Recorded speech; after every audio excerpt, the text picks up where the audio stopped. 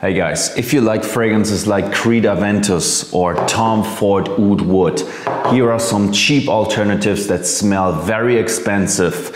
For example, Club de Nuit Intense smells just like Creed Aventus, is very long lasting and costs 1/10 of that price.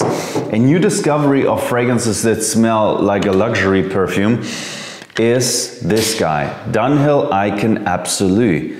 It smells just like Tom Ford Oud Wood. And these guys have all great performance. And usually you should credit the original just like you want to credit Justin Bieber and not the Justin Bieber karaoke singer. But without going too much into detail, some of these fragrances are actually better than the originals. All right, the next one is a fragrance that doesn't smell like a fragrance, but like a famous fragrance, but it smells still very expensive. Like it could have been a $500 smoky, woody fragrance by some expensive brand. It's called La Ligue Encre Noire. It smells dark, evil, like you lost. You're not eating any sugar anymore. You're not watching TV. You're living in a cave. It smells very dark, like you lost all your dopamine receptors and you're just powering through it in a very positive way. It smells just like, boom, that's it.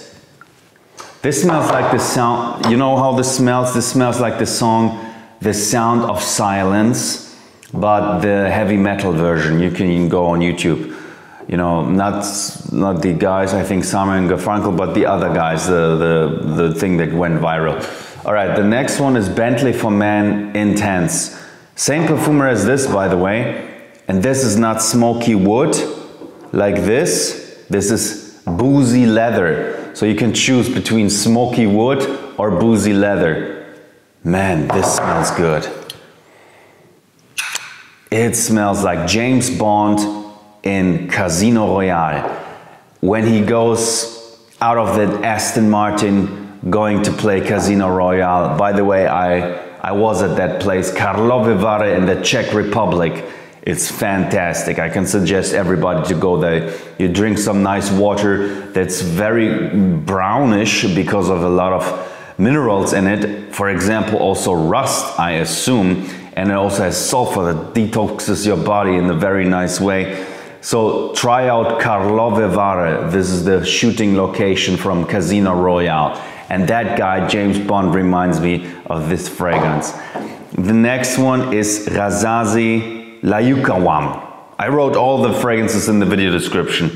And this smells, again, very luxurious like leather and goes very much in the direction of a Tom Ford called Tuscan leather.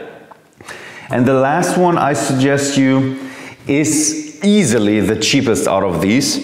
It's called Tea Rose, and it's a $10, $15 fragrance, and is the most authentic representation of rose that there is on the market that I'm aware of. You think of putting your face into 500 rose petals, this is how it could smell. You will be blown away. It's that impressive that you could even show this as a type of a joke fragrance. Some fragrances make you laugh because they smell so funny.